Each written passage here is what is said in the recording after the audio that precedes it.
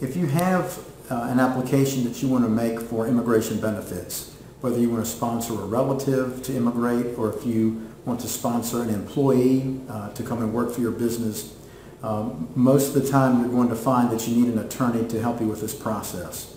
There are some cases that are very simple that could be done without the use of an attorney. For example, to simply renew your green card if it's expiring, it can be done by filling out a form. But many cases do require the expertise of an attorney. There are applications that have to be made with the Department of Labor sometimes and then with the immigration authorities to get the benefit, and you're going to want to consult with an attorney.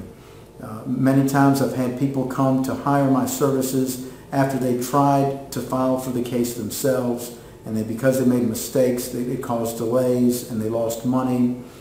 In your worst case scenario, people apply for benefits for which they're not eligible, and what ends up happening, not only are they denied the benefit, but the person for whom they are filing the petition may end up finding themselves in an immigration court being deported. So you want to be very careful whenever you go to take on an immigration matter.